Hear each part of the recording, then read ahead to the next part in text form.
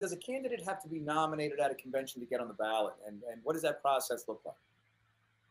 So generally, yes, you can get on the ballot either as the nominee of a party, or you can run as an independent, or you could run as a write-in candidate. Although a write-in candidate doesn't appear on the ballot.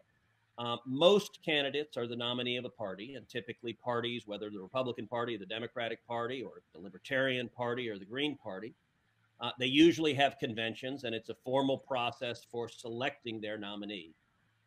Typically, conventions are in person, and they're also about deciding the party platform. What does the party believe? And you have delegates from all over the country that usually arrive in person to vote for their particular nominee. Now, in most years, the decision about who the nominee is going to be is known before the convention. In most years, you've gone through the primaries, and somebody's won, somebody's lost. And so in this instance, last week was no surprise. Joe Biden was the Democratic nominee. We knew that because we had primaries and caucuses all over the country.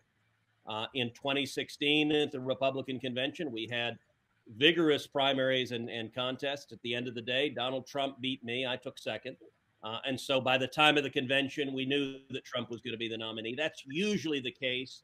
But a handful of times there have been what are called contested conventions, where it's not clear, nobody has a majority, and those can be battles to see who the nominee will be. We haven't had one of those in a long time.